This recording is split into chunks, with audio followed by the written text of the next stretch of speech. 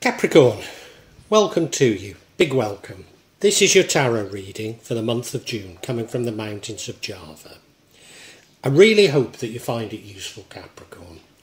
And Capricorn, if you do, if you could like, subscribe, hit the bell and pass a comment, just helps me with these YouTube algorithms that I don't do so well with.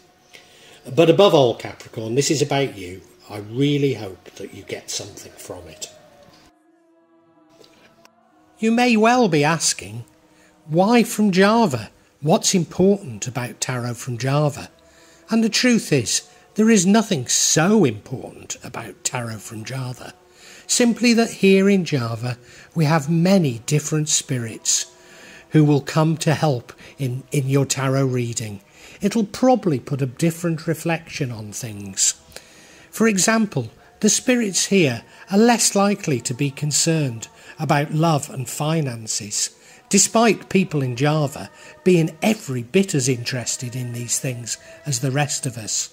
But maybe the spirits are trying to tell us something else.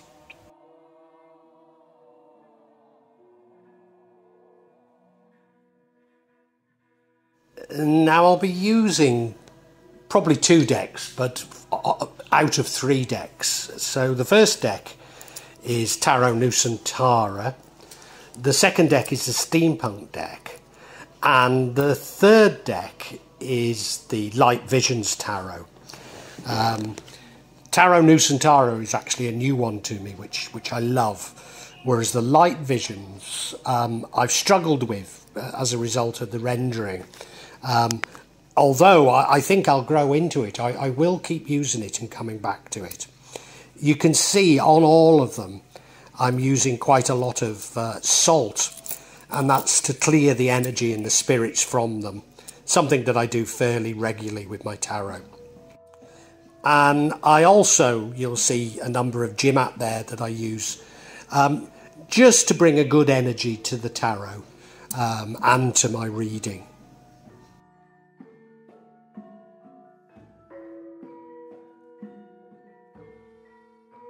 Perhaps the most important mystical object we use in Java is the kris, the curly knife that you can see that I've placed across both decks. Kris are very important for bringing the spirits to work on any object here in Java.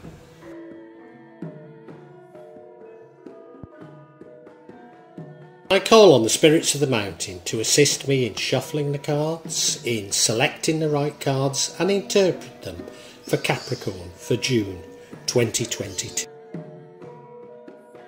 Capricorn, this spread looks to me like a very nice spread, a very good spread. But it's also suggesting to me that there's something more here, that you can gain a lot, but there's something even better that could be had. If you look at the middle card, the Ace of Coins, it's all about wealth, money, abundance, going in search of new wealth and abundance. Bottom right hand corner, the King of Pentacles. This is you being methodical, maybe a little bit slow moving, but reliable.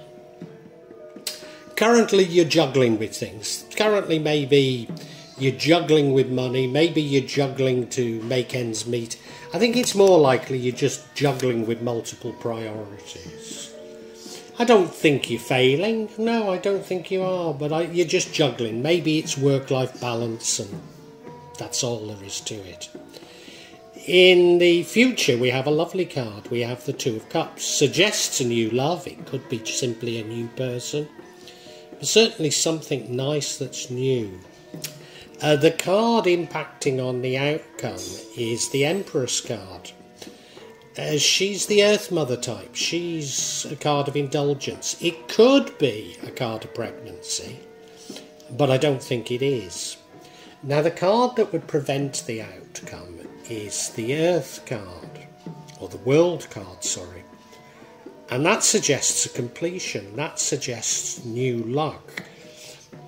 But that's offsetting the outcome which is the King of Pentacles. So this is a king who's very good with his money. So you could end up, I think, with abundance of money.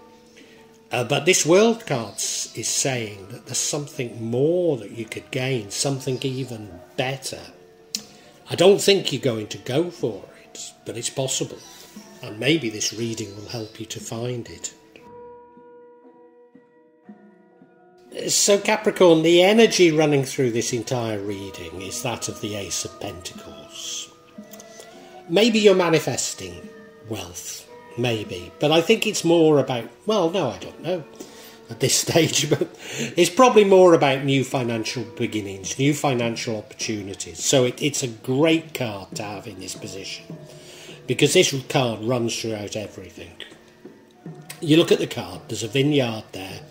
So that's a source of income, but you want to go through that gate into that arid landscape, and it's only through challenging yourself, through doing something new, that real wealth will come, and you know it. Maybe you can simply extend the vineyard, I don't know, or maybe there's something else on the other side of that gate, but that's what's beckoning you. That's the energy that, as I say, goes throughout this entire reading, and I need to keep reminding myself of that.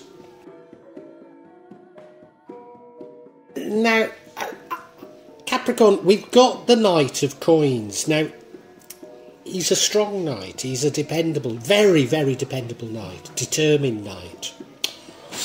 Puts one foot in front of the other, but he moves very slowly. And I think that maybe you're a bit fed up that the wealth that you're trying to create isn't happening quickly enough. I just get that feeling from this.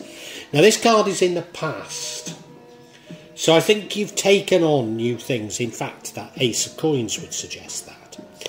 You look at this card, well, yeah, you know, the horse it's hardly, is it moving at all?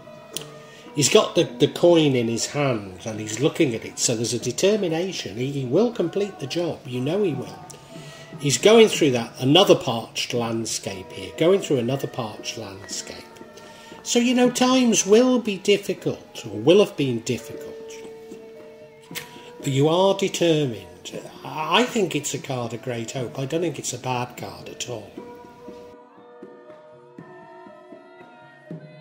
Now, I said I thought you'd taken on new things, and I think you have, because your current energy is the Two of Pentacles. This is you juggling with priorities. This is you struggling a little to keep everything going. Maybe you've taken on a second job, maybe you've got a side hustle, maybe you're just struggling with work-life balance, but you are finding it a bit of a struggle, you are finding it a bit hard going. You look at the card, he's walking along a shoreline. I mean, I don't know about you, but I always find it difficult walking on the beach at the best of times. But try walking along the beach and juggling two heavy objects in your hands, which is what he's doing. I don't know if the tide's coming in or going out, but you've got that extra impetus of maybe there's a time limit on what you're doing. So, yeah, it's a little bit of a struggle. It doesn't mean that you're going to fail, though. In fact, I don't think you fail at all. I think you're going to succeed, but you're just feeling it a little bit at the moment, Capricorn, that's all. Capricorn, in the future, we've got another two, but this is a Two of Cups. I'd normally associate it with a new love, a new divine love, in fact.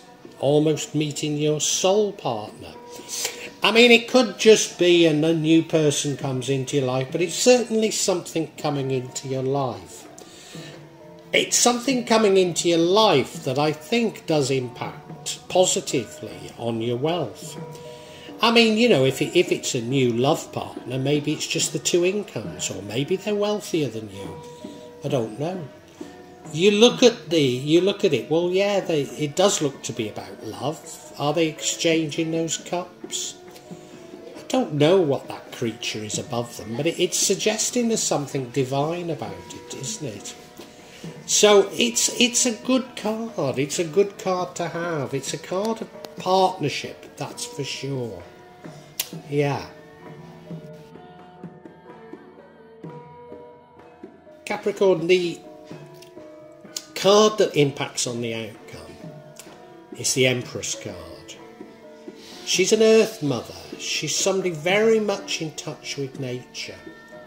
She's somebody that loves the good things in life. Indulgence. Somebody that goes to a spa. But you know, she's somebody that shares these things with others. Now, of course, if we've got a new love here, this could be you sharing your world with somebody else. The other thing, if it is a new love, it could indicate a pregnancy. You look at this card, she doesn't look pregnant, this particular one, but I think I have to consider it in these circumstances. Yeah, she's very much out there in nature, isn't she? Now, two other signs have already had this Empress cropping up, and in both cases, it was about them being a little bit over generous and being taken for granted.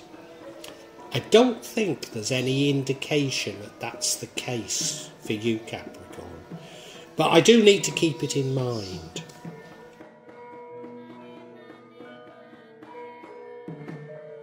Now, Capricorn, I want to let you know that this is a lovely reading, so whatever happens, it's a lovely reading. But we have this World card here, which would prevent the outcome.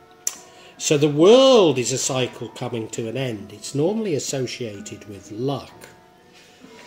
So you could end a cycle, or you could keep repeating a cycle. Most chances are you're going to keep repeating the cycle. Chances are this card doesn't happen. But I think what it's saying to us, there's even more to be had. There's even more to be had if you can learn the lessons of this cycle. And it's also associated with luck. It could be associated with travel. But it's certainly a sort of a rebirth type of a card. So very interesting to be coming here, because it's suggesting, even though you're going to be blessed, you could be blessed with so much more.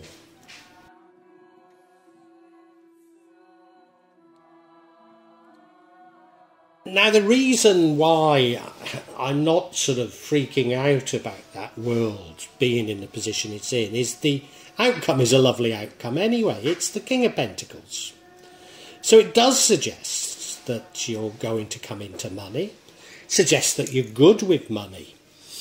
So it suggests everything's going to work out for you. You remember the overall energy is the Ace of Pentacles. So maybe you have started a new financial venture, and this is saying to me that it's going to pay off.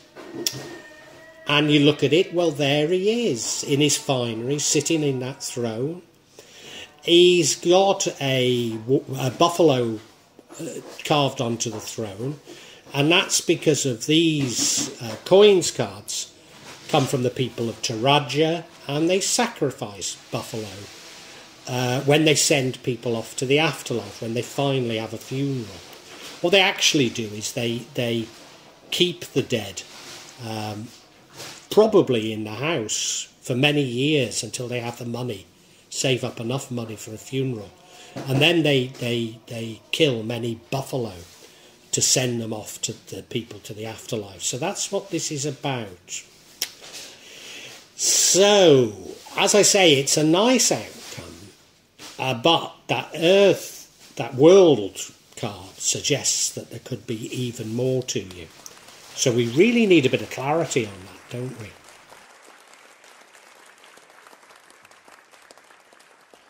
Yeah, let's get clarity on this world card. And the first one we get is the Star. So that is rebirth. That is a rebirth. I've got it right. We now have the Devil, attachments, unhealthy attachments. And now we haven't so far shown an unhealthy attachment to money, but I'm pretty certain that's what we should read into it. Particularly because the final card is the Six of Pentacles, which is a card of charity. And I think it's urging you to be more charitable, to be less materialistic. And if you are, you have so much more to gain.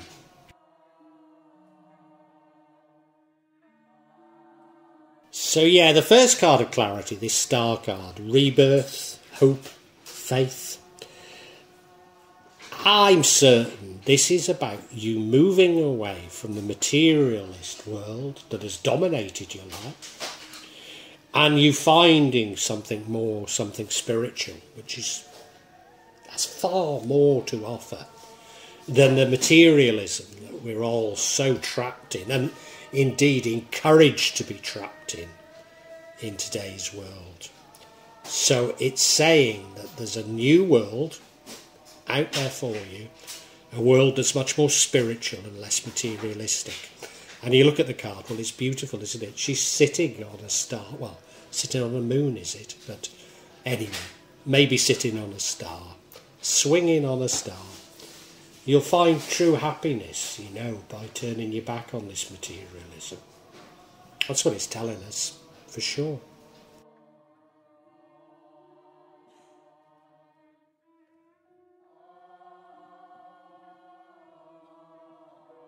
Now we have the Devil card, which is warning us about an attachment, an unhealthy attachment. And I'm certain this is you having an unhealthy attachment to money.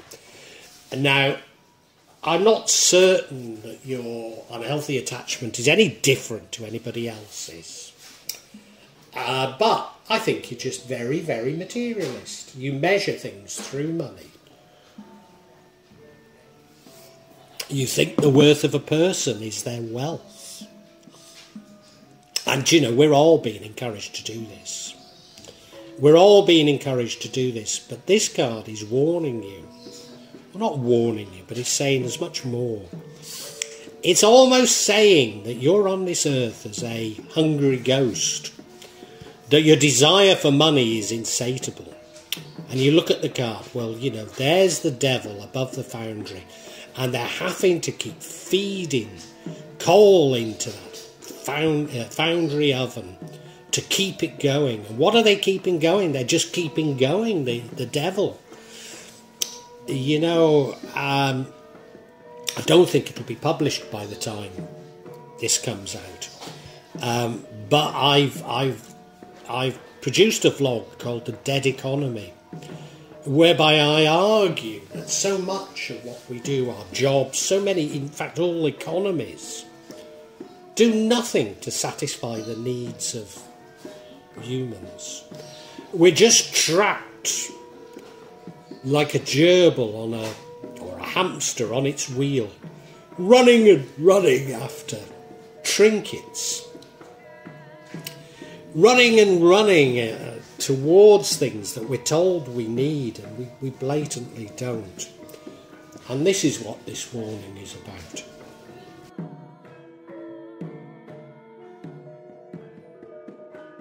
And we have the antidote here. We have the antidote, which is the Six of Pentacles, which is saying just be more charitable.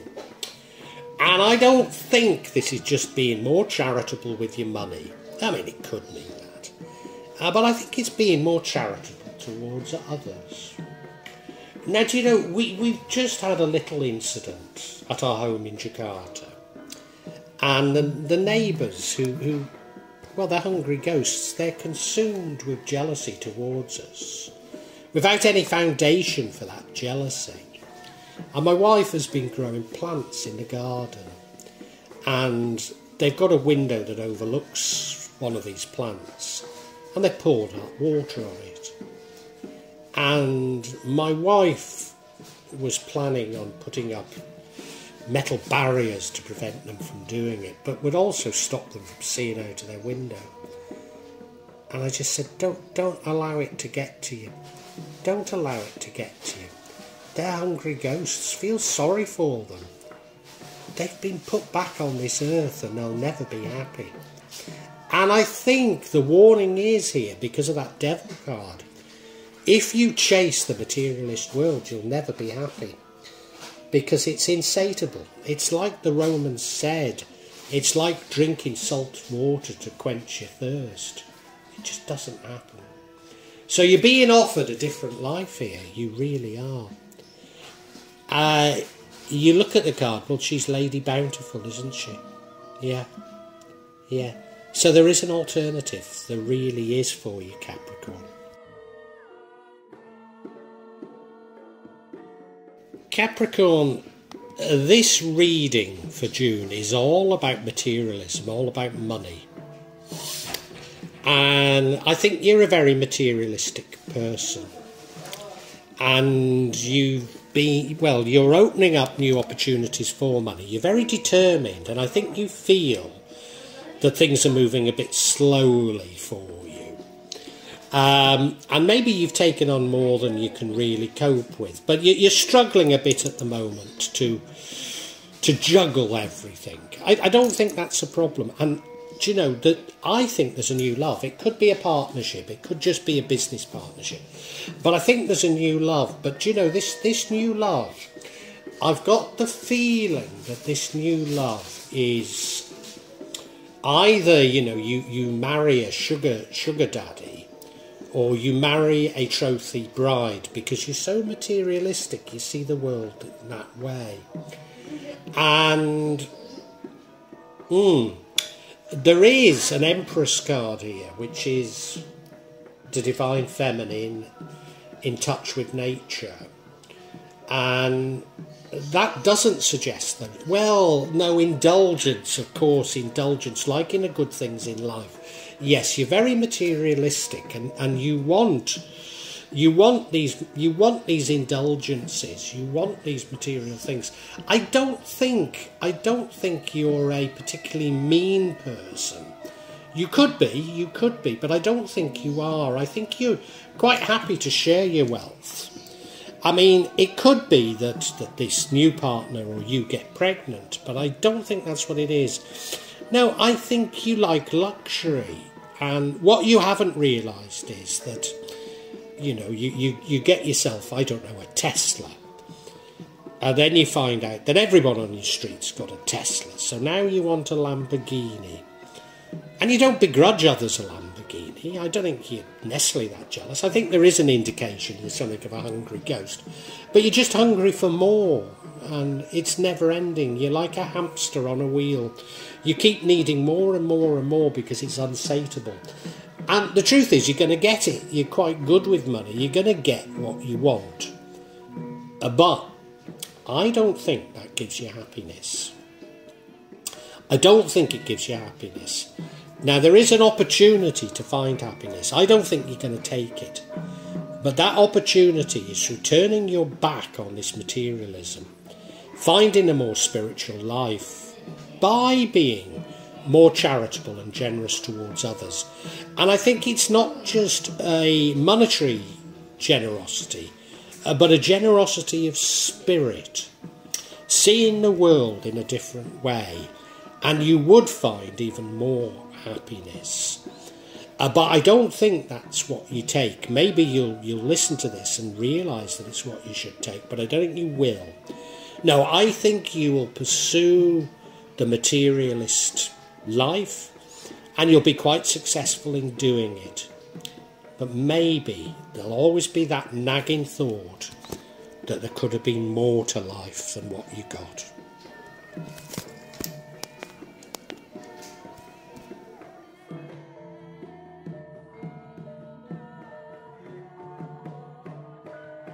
Well, I do hope you've enjoyed Tarot from Java as an addition to my channel, The Magic of Java. Please take a look at the other videos that I have on this channel about magic from Java, and I hope that you will become a subscriber. Now, if you want to hear your next tarot reading, hit the button, and that will inform you of when I publish new readings. I'm certainly going to do a reading for every month, but maybe I will try them a bit more frequently, say a mid-month reading, and maybe also some special readings. But above all, thank you so much for listening to me. Thank you, and enjoy Java.